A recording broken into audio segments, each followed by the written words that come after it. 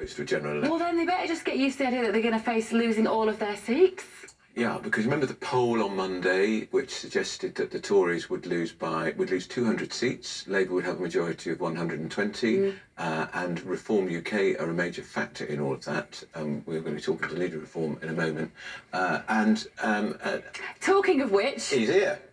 Good morning to you both. Good morning. There's a whole load of noise about this vote this evening. I'm with you, Andrew. I think that all of this noise and hot air, actually, it's like the troops being marched up to the top of the hill, and then they'll all bottle it when it comes to it. All those 60 who voted for the amendment last night, how many of those will actually vote against this evening? I suspect it'll be less than double figures. It'll be just a handful.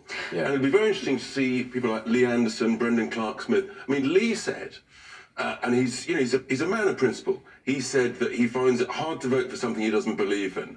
Will he vote for it tonight, or will he actually abstain?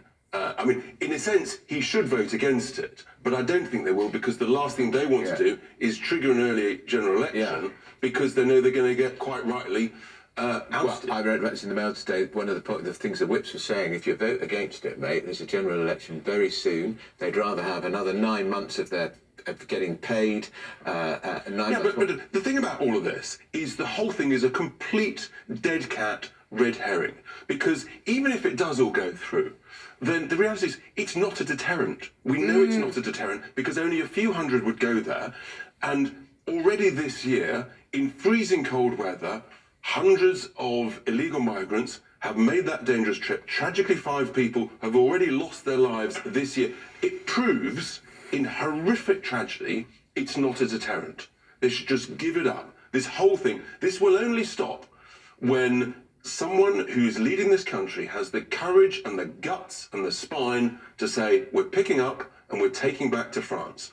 That is the only thing that will stop it. Who are you suggesting? You think it might be you? Well, I tell you what, no one else at the moment is saying this. We're entitled to do it under international treaties. I've read them, I know the clauses, but the leaders of the Tories and the Labour Party, they're utterly spineless on this. We know it works because it worked in Australia. It would very much sour the champagne in Davos this week, that kind of talk. Oh, I know.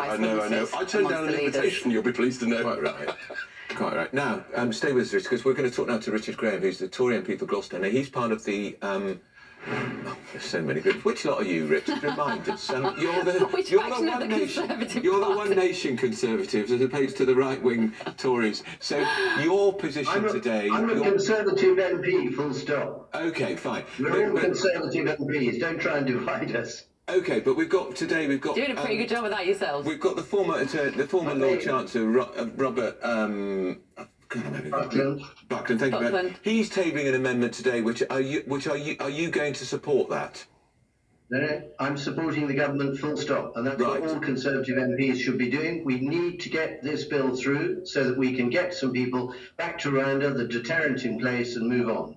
What about Richard Tice's point? It isn't going to work. It's only going to be a few hundred people at best. There will be. It will be bedeviled by appeals from human rights lawyers. And the government is not willing to stop that happening. They had a chance. They could have accepted the amendment yesterday, and they didn't. So, I mean, Richard Tice is in the same position as the Labour Party. They both say it won't work. And let's prove them wrong.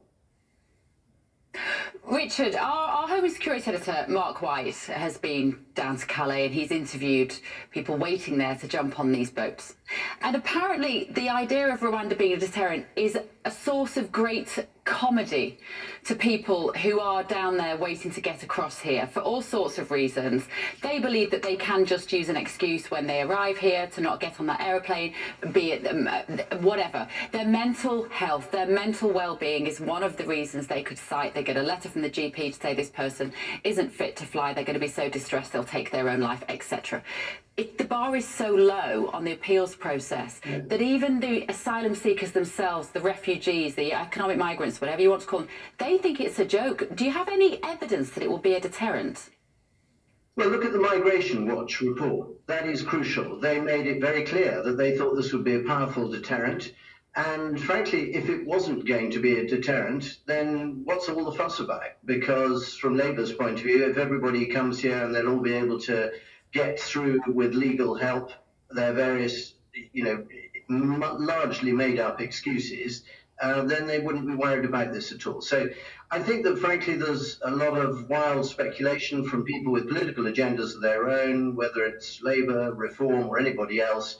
This will have a considerable impact. We should get on and do it. Every Conservative MP wants to see it happen, so let's do it. And by the way, it will happen. I'm confident of that. I think I agree with it. But what about Richard Tice's point, Richard, that it's quite simple.